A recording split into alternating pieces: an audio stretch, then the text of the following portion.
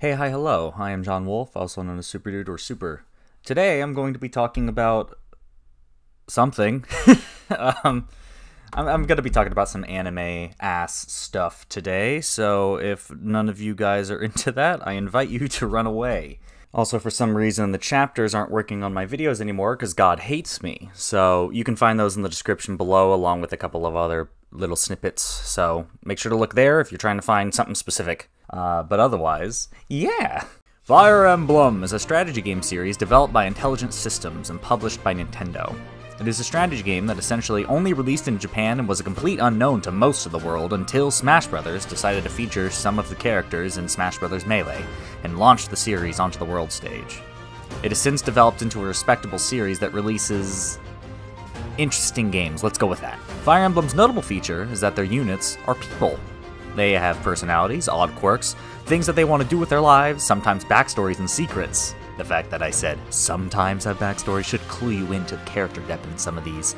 It's more a shape, a silhouette of a person, and it's about the impression you make on the character than their actual mannerisms.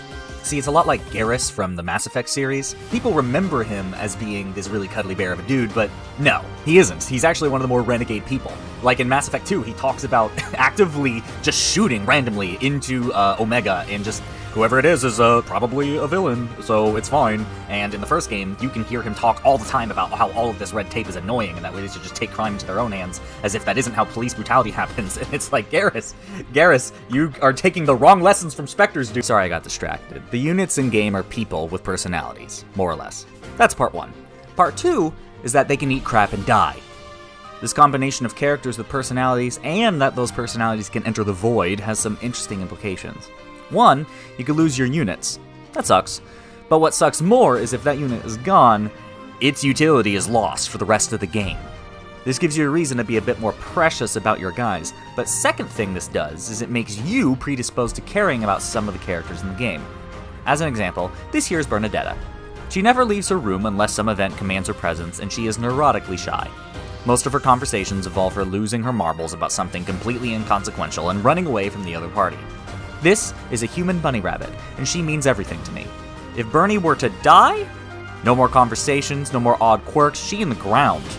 And as a result, I will protect her to the grave. She's always standing right beside me. It doesn't help that she's one of the only archer units in the squad, and she rules mechanically as well.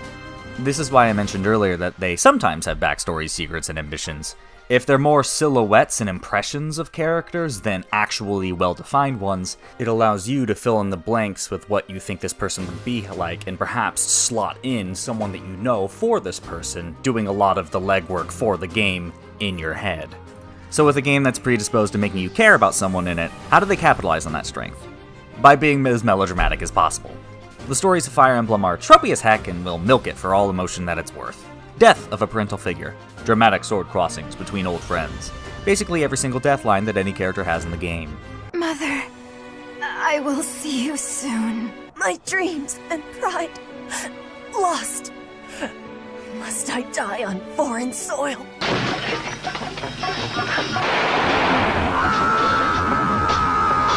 Fire Emblem is a certain kind of soap opera trash which is delightful to consume, but that changed somewhat recently. With the release of Fire Emblem Three Houses, Intelligent System went bigger with its story than ever before, and created a politically charged world with ambiguous villains where no matter what side you were on, you're never working with all the information you'd like.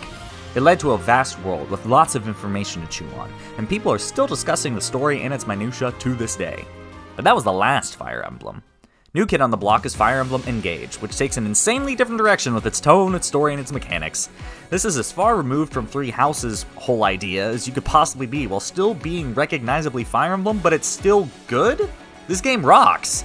I want to discuss why that is. What is it about Three Houses that makes it great, and what makes Engage great, and why are they completely different reasons?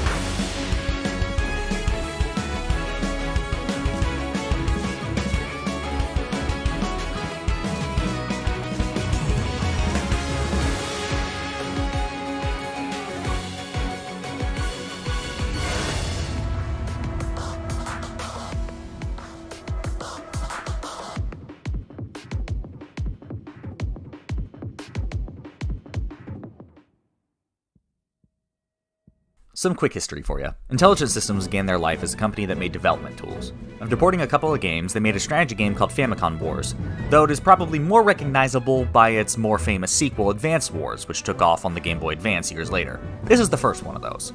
I've never played any of the Wars games, so moving on. 2 years later, they produced their next original IP, Fire Emblem Shadow Dragon and the Blade of Light. Pretty cool game. It's where this guy comes from. From 1990 to 2002 are games that only came out in Japan in a time period sometimes called the Unlocalized Era. We never got these, and some of them we still haven't. I'm saying all this from a United States perspective, by the way. In 2001, a game released for the GameCube called Super Smash Bros. Melee, which featured Marth and Roy, the first and last protagonist of the series respectively. They were among the few sword users in that game alongside Link. Link, however, is a zoner, meaning he does a good job of keeping people away with his specials, so his sword is less an integral part of his game plan. Not for these two. Roy is an active close-range engager, where the base of his sword is the hardest hitting part, so he wants to be on top of you, a relentless engager. Marth's sword is quite the opposite. He deals the most damage at the tip, meaning he's trying to keep a certain distance from you to constantly hit you with the sword's edge.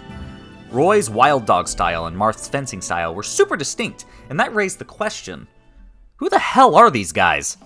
The world got its first taste of Fire Emblem, and so it received the newest games, as well as some ports of the original 6 in what is called the localization era, or sometimes the port era.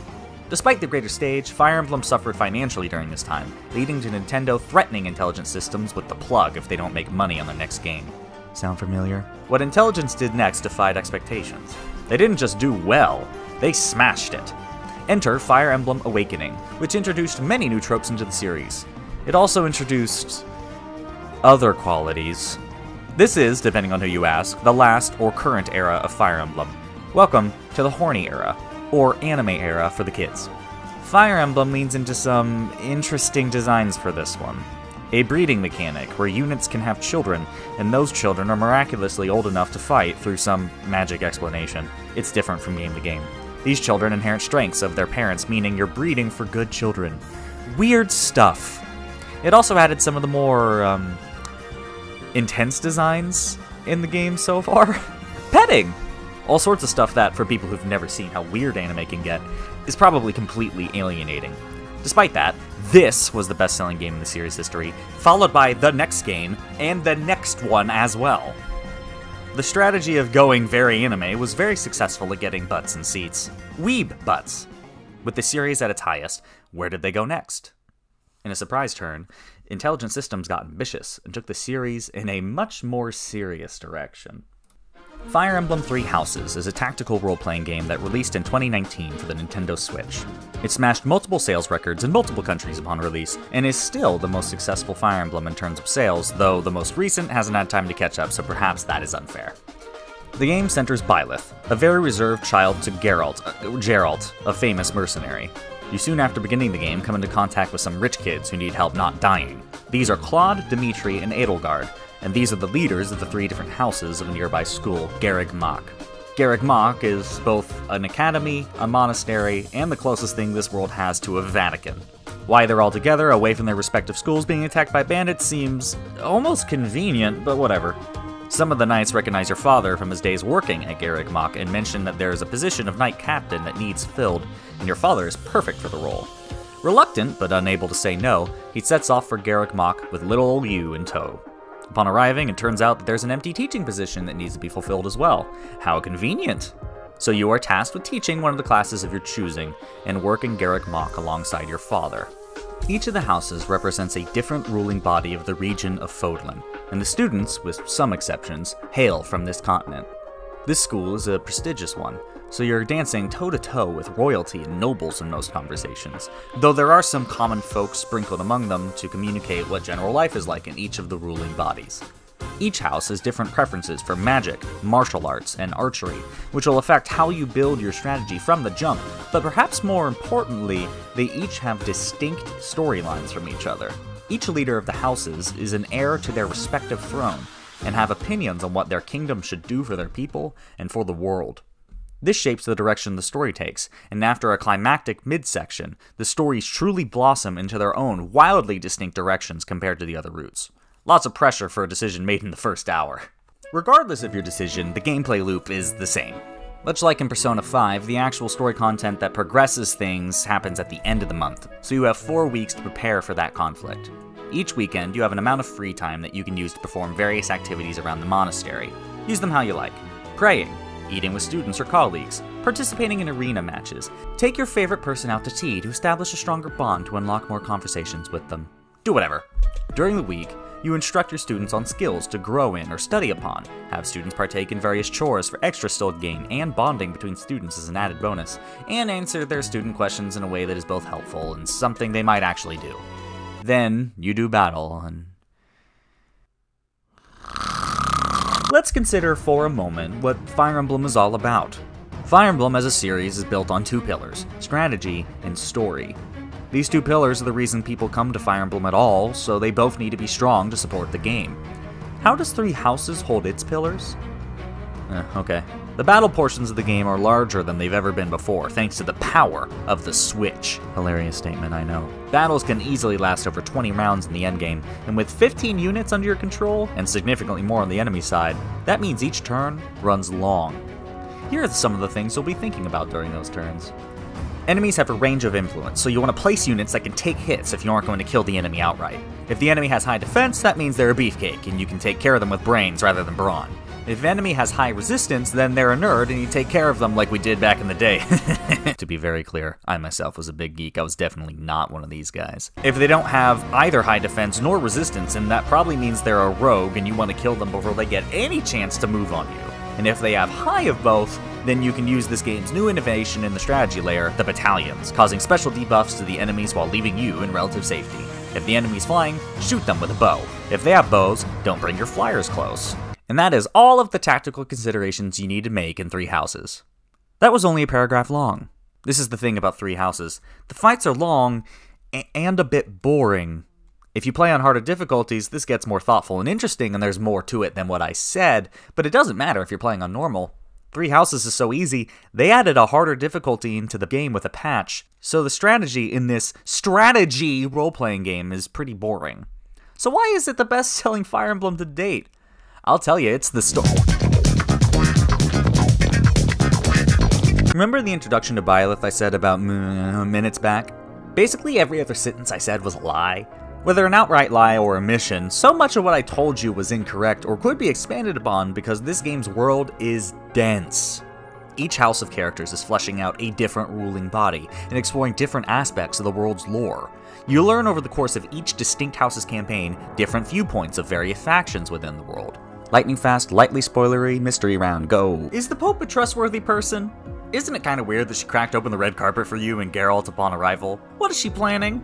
In some stories, you're kissing her feet the entire campaign, and in others... Who's the real bad guy of this game? What the heck happened in Vargas 4 years ago? I'm sorry, what are the details of the child experiment done in Adrestia? It wasn't even the first time?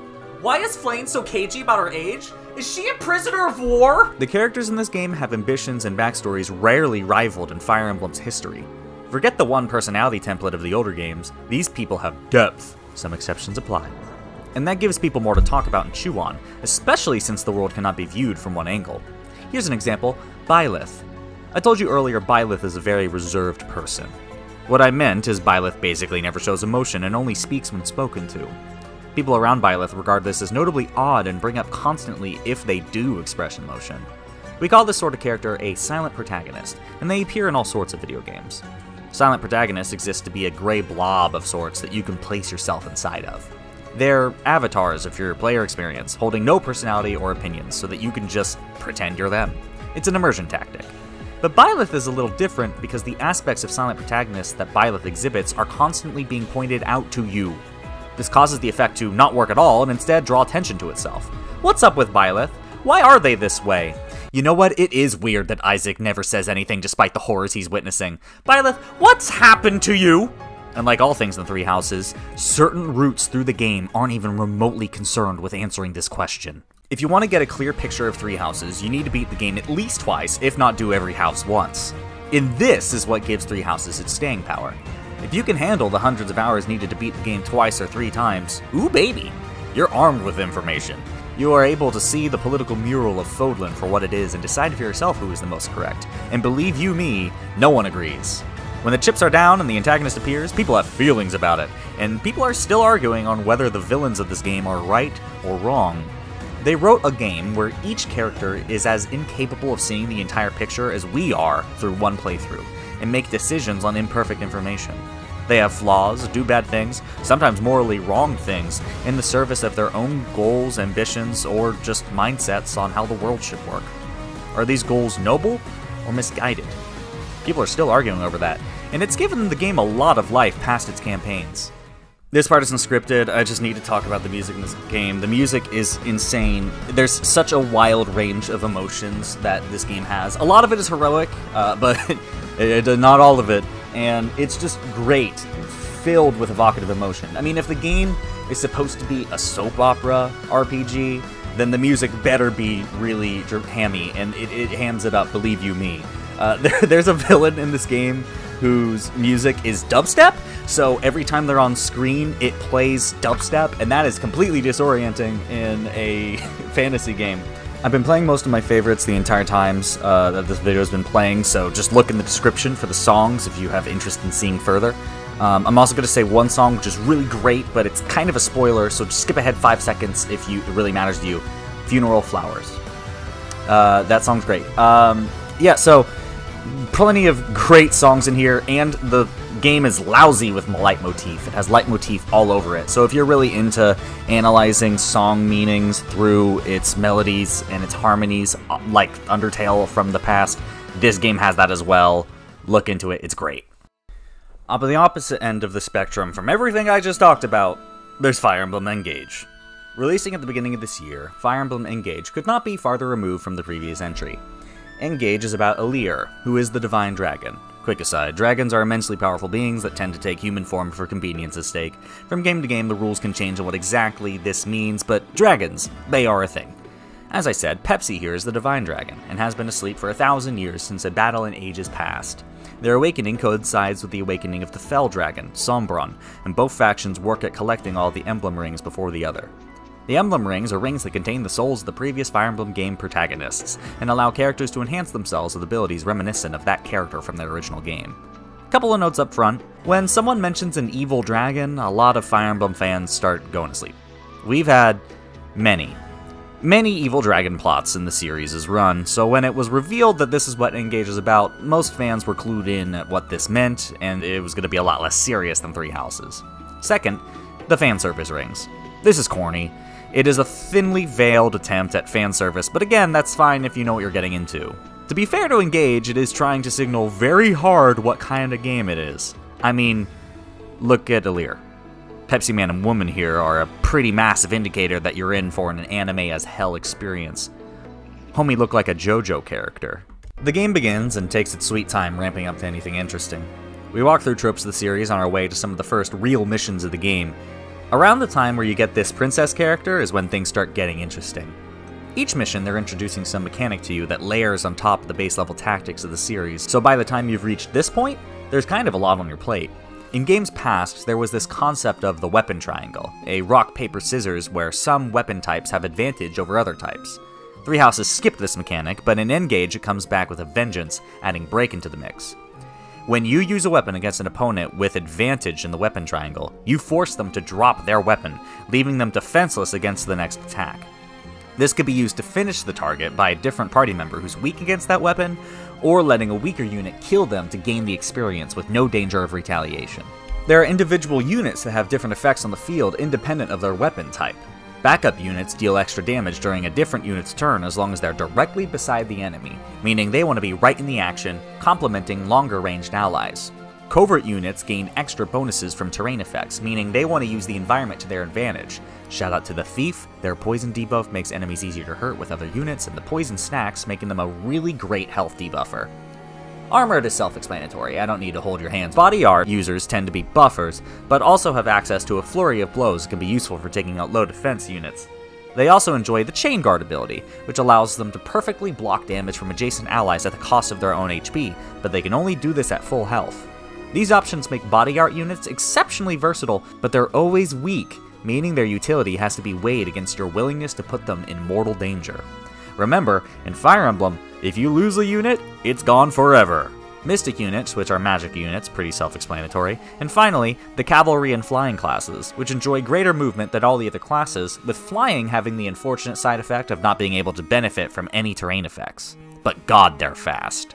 And again, these unit types are independent of weapon choice, so each unit brings something different even inside of their own mechanical niche. And that is before mentioning the emblem rings at all. God, the rings! Each ring brings a range of buffs that affects the unit on multiple levels, changing up the tactics used considerably. They have their passive buffs, which tend to give the unit some stat increases or extra ability, which is nice, I suppose, but there's also their engage ability. Activating the ring causes the two to fuse together into a cohesive whole, and they gain completely new powers. An extra special effect, which tends to be an attack with some other benefit outside of just outright damage, and tends to be the strongest moves available to you in the game. The ring and the unit have a bond level, showing the connection between the fan service character and your unit, which allows for later effects, including but not limited to, extra fan service weapons to use, more passives you gain just for wearing the ring, different weapon proficiencies to change how the original unit operates on the triangle, or perhaps change their abilities entirely. And later, the ability to inherit these skills to the original unit, giving them the Engage ring's powers without the ring needing to be worn at all. The rings bring such a huge benefit that any unit wearing one is massively benefited and changed, and with only one exception, the rings do not have an obvious choice for who should use them. If you invest in a bond between a ring and a unit, you can give anyone some abilities that make their tactics completely distinct, and maybe even improve the unit. I haven't even told you about everything, but I've already been talking for so long about the tactical layer compared to Three Houses. Engage's fights are harder and denser, but more rewarding puzzles than Three Houses ever was. And that rules. But Engage is more than its tactics, isn't it? As I said earlier, Engage's story is kinda rote at this point, but actually experiencing the thing is a different story. This story is funny, and I'm not sure if that's on purpose. It is so very dumb, and I'm convinced it knows that at least a little. The character designs are insane. Here is the introduction of the prince that is kind of your number 2 for the entire game. Here is his sister. This is her battle outfit. This character has her abs exposed non-stop, so you know she's tough. This character has tiny head. This is the thief character who says some wild crap to you when you meet them. Look at her. Look at her. This is a villain. This is her older sister. Here's some other villain. They're all insane. When the story is trying to be serious, it either goes for too long or uses some well-trodden tropes of the series that would surprise nobody. So it's either being completely goofed up, or when it's being serious, it's completely boring and you know exactly what is happening. The game is leaning full anime, and it knows it's doing that, and it does not care. Here are some of the events that you can get up to outside of combat. Petting and dressing up your special spirit dog that does that when you take care of them. Picking fruits with your buds. Going swimming. Playing dress up, tending to the farm animals, polish the rings while the soul inside of the ring judges you for how you do it. This raises your bond. Squats. Sharing a meal with friends, sleep, and be woken up by one of your party members in a scene that I can only call cringe and insane and Sound asleep, huh? Why did they make... I know that sleepy face so well. But you better wake up soon, or it's tickle time. The Divine Dragon is awake! Feeling a bit of deja vu? Well, good morning. Three Houses, in some people's minds, seems like we had exited the anime era, so to speak, which some had been maligning for a while. But one game removed from a design trend is not a new era make. Engage crashes right back to Earth with some of the most weeb crap imaginable, and I'm forced to contend with the fact that no, this is what I'm championing, this is what I'm asking y'all to try out. I don't know, dude. I just don't know. It's so corny and cringe, and yet the tactics are fantastic and have forced me to consider my actions more than I've had to in years of playing Three Houses. This game is blurst, and while neither of the two subjects in this video are perfect, they excel in areas its companion does not, and it's almost uncanny that this is the case. Intelligent systems can't make the perfect Fire Emblem. They only have so much creative juice, and they can either make a compelling story or make a compelling tactics game, and I genuinely don't know which is better or which is worse. Hey guys, let me know what you think in the comments, but between you and me, there are corners of the internet where this war is waging, and I genuinely don't see a winner here. It just depends on who you are, and while I lean in this direction, you should really try them both out if you have a stomach for anime crap. Remember, you have been warned, and I hope you like it. Rapid fast conclusion for those in the back who decided to skip to the end of the video. By the way, that's really rude. I work hard on these, and I would just really like some appreciation. Thanks to Smash Brothers, Fire Emblem is a series of tactics games that have taken the world by storm, at least in Nintendo's corner of things. The game has gone in a wildly anime direction since Awakening, and then boom, Fire Emblem Three Houses comes out. A tactics game where the tactics are but the story is weh? It features characters with opposing worldviews fighting it out, and a game with mysteries and secrets which you can't learn everything about in a single playthrough. Learning who's right and who's wrong depends on where you stand and what you've learned, and there's no one right answer, leading to an interesting plot to chew on. Following that is Fire Emblem Engage, a dumb as rocks, cringe as hell anime tactics game where the tactics are genuinely interesting and require some legitimate thought, performing a complete 180 from the previous title in terms of what's interesting and what's boring. Both are valid, both are good, try them out if you have like 300 hours to spare. I am Super Dude, thanks for watching. Hello and hi again, how are you? I'm a really big fan of Fire Emblem, especially Three Houses. Three Houses really blew me away compared to everything else in the series. I'm a big fan of, I don't know, garbage, soap opera crap. I eat it up, apparently. I didn't know that about myself before I started playing this series, but when Engage was announced, I wasn't expecting anything great from it. So to find that it actually has something of redeeming value was interesting, and I wanted to talk about it, and I thank you for listening. I have a Twitch. Sometimes I play games on it. Go ahead and head over if that interests you at all. Other than that, I'm actually going to start making some more game design videos soon. So for those of you who liked my first video, you will find something a little bit more akin to that soon. So look forward to that. Yeah, thank you very much. I'm Super Dude. See you when I do.